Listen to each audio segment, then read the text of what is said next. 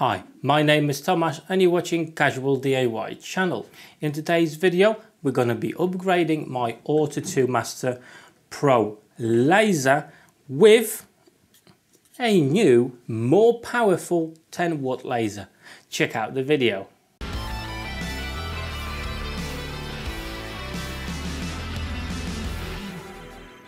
Now this upgrade, the new laser, it actually is from Ortur, so it is a original part, it's just more powerful. I've got it from madethebest.com. So they've sent me some stuff a while back, and one of the things was this laser cutting head. Now this is 10 watts. The original Ortur 2 laser is about 4.5 watts, so more or less it's double the power. So in theory, you're going to be able to engrave faster, you're going to be able to cut faster, and you're going to be able to cut deeper.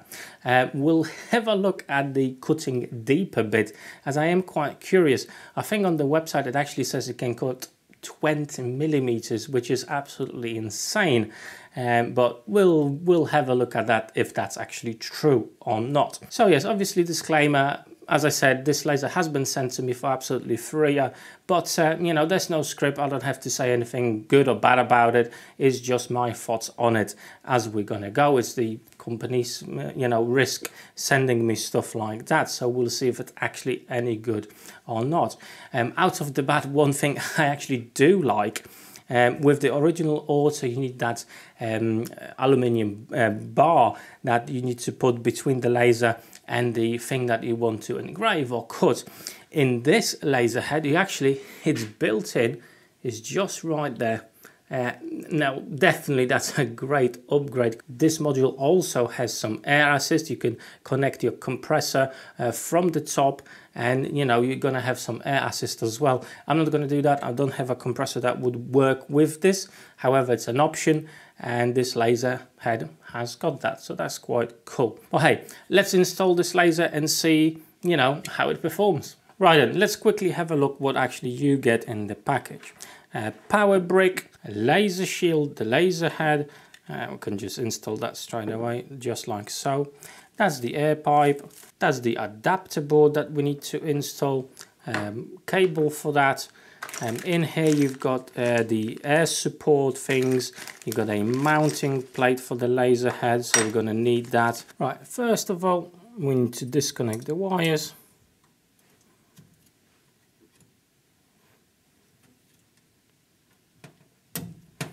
Just like so. Take off these side screws. There we go. And that's it. We've got one spare laser head. Okay, now we need to replace this bracket with this one that came in the set.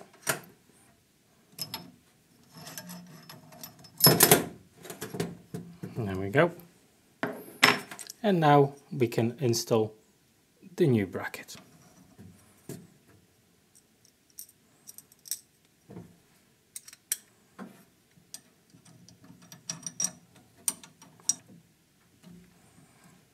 And there you go. Okay, now we can slide in the laser head, and this time we only got one locking pin from this side.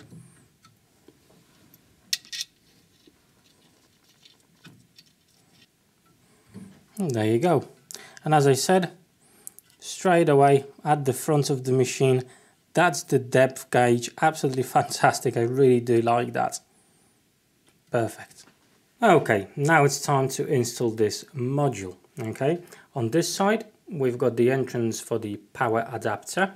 Okay, so what you want to do, the wire that came along with the laser, you install that in this port. Okay,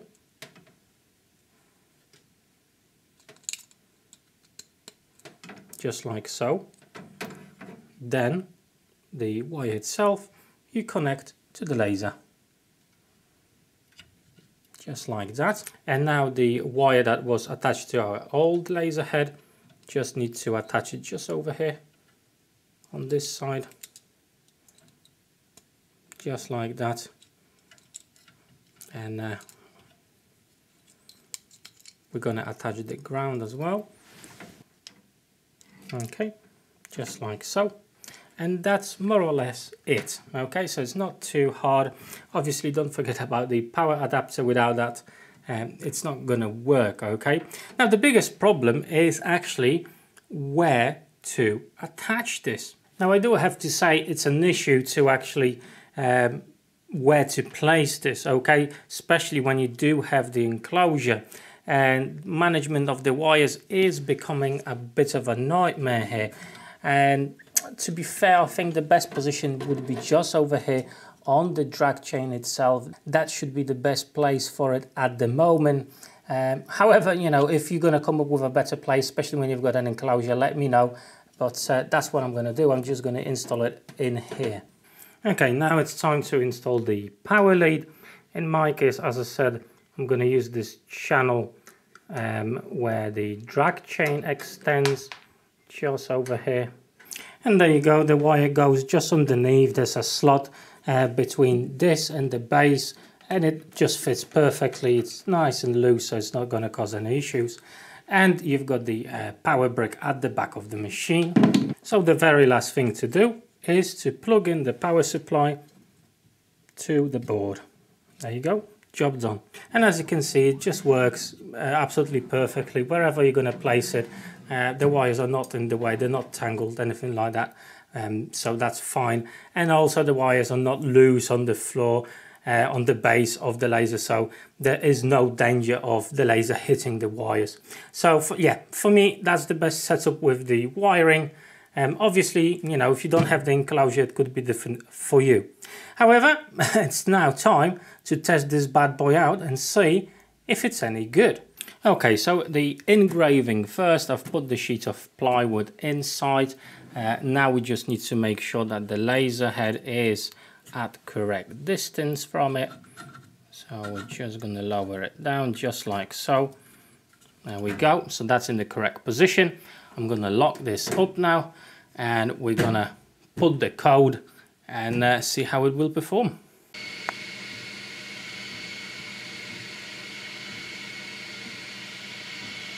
Right then, let's have a look how it all came out.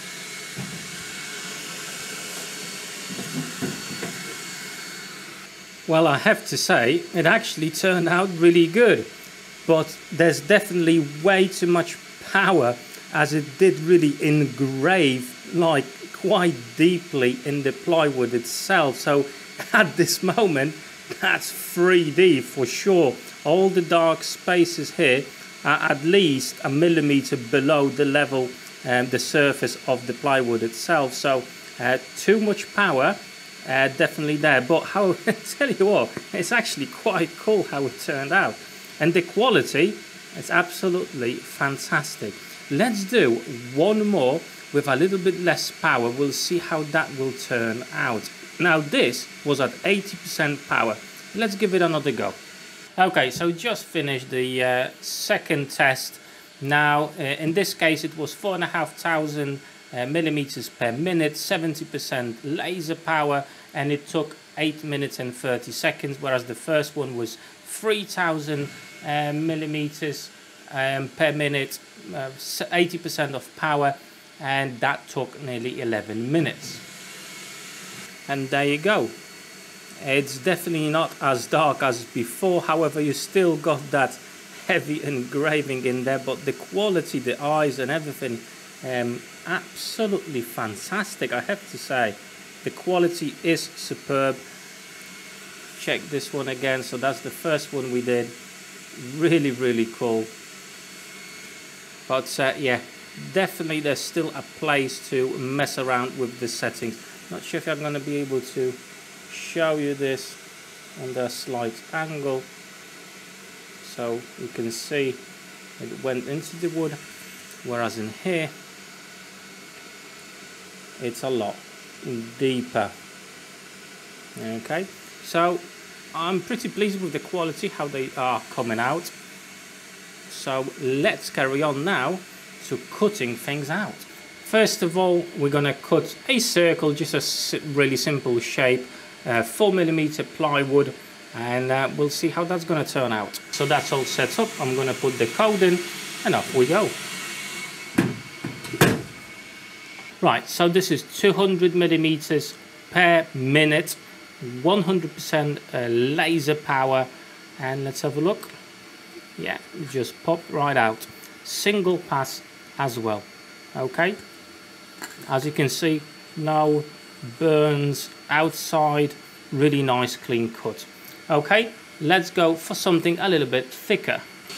6mm plywood in this case, 2 passes, 100 millimeters per minute, and it's just a leaf. Okay, so we're cutting it out, and yeah, it managed to do the job. No issues at all. To be fair, I would actually say it's a little bit too much. I probably would amend the settings just a little bit, because there is a lot of charring here. There we go. Bit of a complex project here. So there you go, guys. 6mm plywood, 2 passes, and I definitely used too much power. So you can definitely scale that down, you know, mess around with the settings to get the correct outcome. However, it just proves how powerful this laser is. 6mm ply, 2 passes, and it's way too strong for this. Okay, so I would say in a comfortable way you can do up to 8mm without any issues at all with this laser. In this case, I've got 12mm ply. We'll see how it will be able to cope with that. I'm thinking at least 3 passes on it, and 100% power, 100 millimeters per minute. Let's have a look.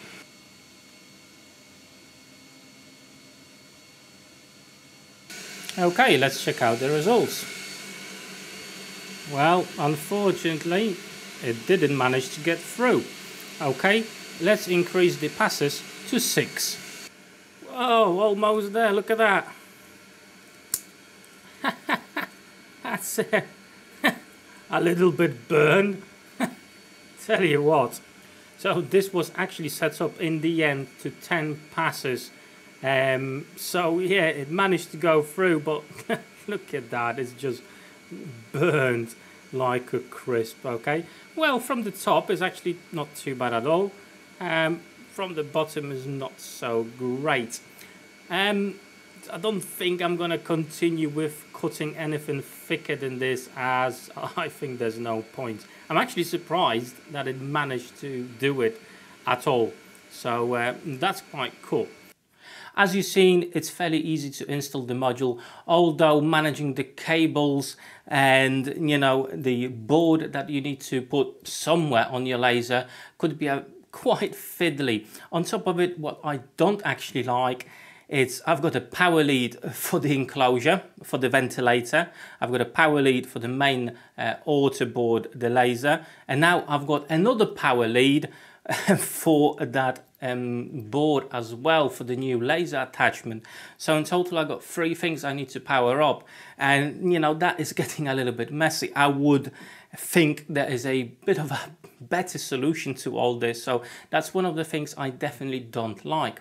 However, the new laser has got air support as well, so that's something I could look into the future as well, as that will definitely increase the speed and the quality of cuts in materials as well, so that will improve the overall performance. Now, when it comes to engraving, absolutely fantastic. I've got no issues with that. As I said, it's actually a lot quicker on paper anyway, from the original laser module that you get with your Ortur 2. It will cut through 4mm plywood in one pass with no issues, with no burns on either of the side. Absolutely fantastic. If you need the laser to cut 4mm, that's your choice. It will really do that job fantastically. 6mm plywood. Now, I was expecting that you know, I had to increase the settings a lot more, hence 2 passes, 100mm per minute, 100% power, and that was actually too much to tackle 6mm plywood. I would definitely scale those settings down to cut this out. So it already proves to be a very, very powerful laser. And in the end, 12mm birch ply, it actually managed to cut it. Not the best of qualities due to how many times it went around, but it did it. And you know, if you argue it, it's actually not that tragic, you know. So yeah, I was quite surprised it managed to cut that through, to be absolutely honest with you. So I'm quite impressed with that. Now, would I recommend this laser to cut anything above 8mm? Probably not, okay, because then the time it takes to do the reps and the potential of heavy burn on your material is probably not the best. I would suggest between 4 and 6mm, this laser will be absolutely perfect for you. But you have to consider the price tag as well, because that is not a cheap laser. So I'll leave it up to you. It does have some really good points to it. However, it all really depends what you need from your machine. I'm going to leave links to all of it so you can go and have a look, read the technical sheets on it, what actually it has. So the laser itself, it's 10 watts, but it's actually 2 lasers, 5 watts each. So, you know, in total, it gives you that power. It works. I think on the website actually says it can cut through 20mm material. I don't think it would, maybe, but the quality of the cut will definitely be something on the not so great side. But hey, I hope you enjoyed today's video. If you did, drop me that like button down below. Don't forget to subscribe to my channel, and I'll see you on my next video. Take care.